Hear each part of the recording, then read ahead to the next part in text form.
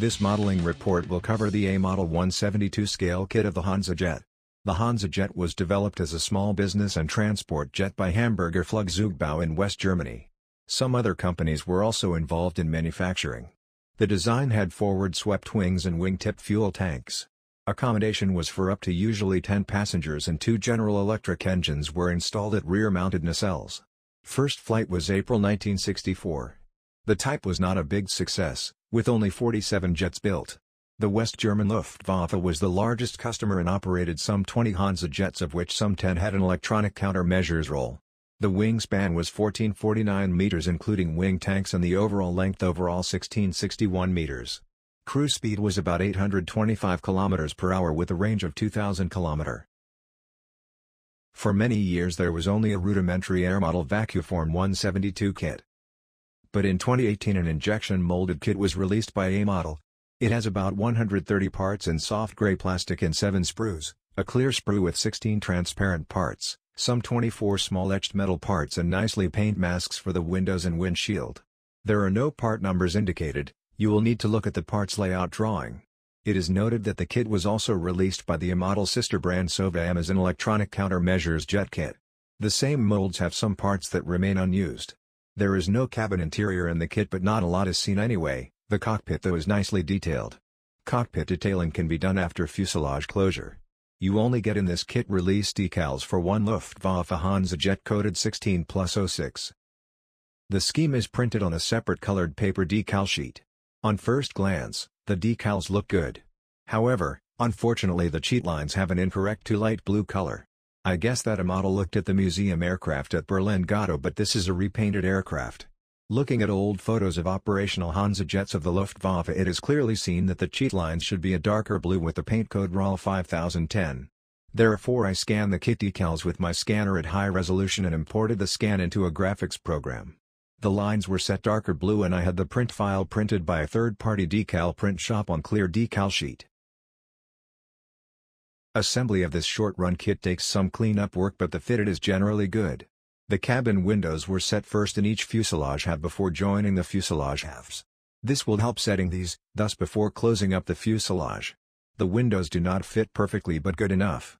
Take care when removing them from the clear sprue to avoid cracks.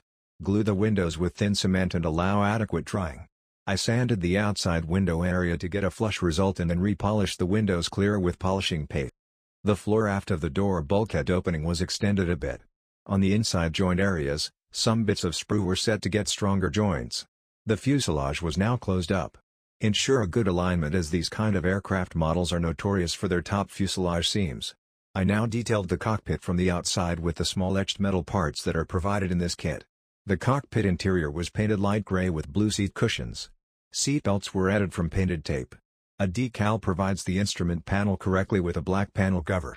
The cockpit glass was installed and luckily has a integrally molded rear section that helps blending it in with the fuselage with some putty and sanding. At the wing the ailerons and flaps were inscribed a bit deeper. The wing lower and upper parts were joined. The engine nacelles fit not too bad with etched metal grills to be glued onto them. This looks a bit strange, but was done anyway.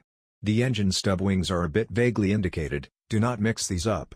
I think they should have about 12-degree dihedral relative to the horizontal. Putty was applied while still the major assemblies not joined. Sanding was done. Pay attention to the fuselage spine, ensure a smooth surface and do not damage the clear windscreen. The wing halves were mated with the fuselage. There should be a considerable wing dihedral of about 4 degrees. Ensure symmetry and strong joints for which there is enough glue surface. Some putty was obviously needed at the wing fuselage joints. In front of the windscreen 2 small stubs were made from card and a few blade antennas on the fuselage belly.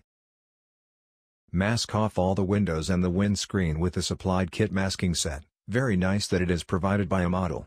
It saves a lot of masking time. After masking, a base coat was airbrushed with Revol Aqua 75 gray acrylic paint to check for any flaws and to get an even base coat. The model would be finished in a scheme for a Luftwaffe Hansajet but with the improved sheet lines.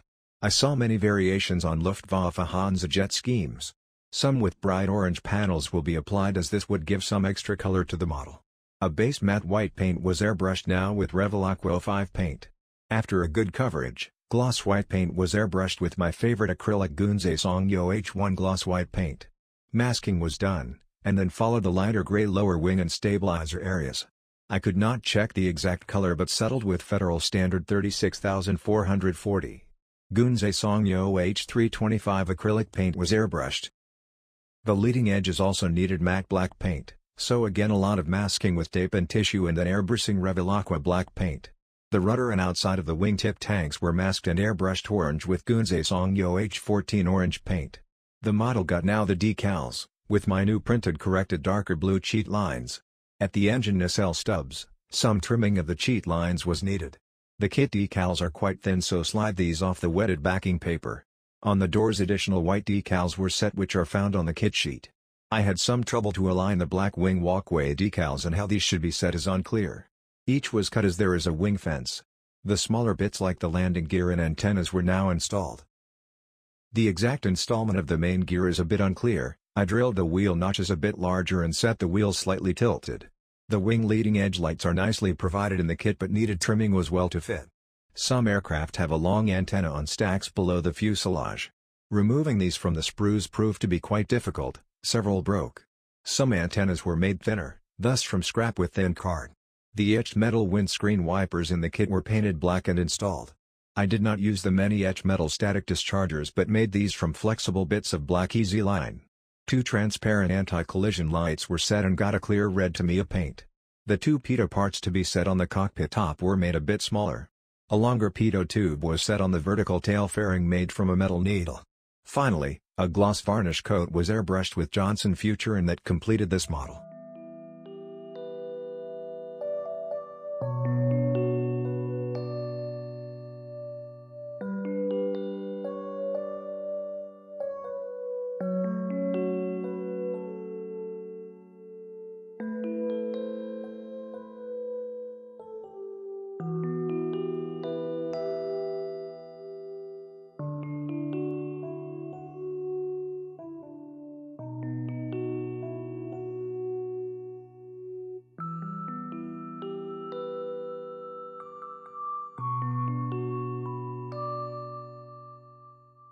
For more details, please visit my website aircraftinplastic.com. On this website more than 600 aircraft models are presented.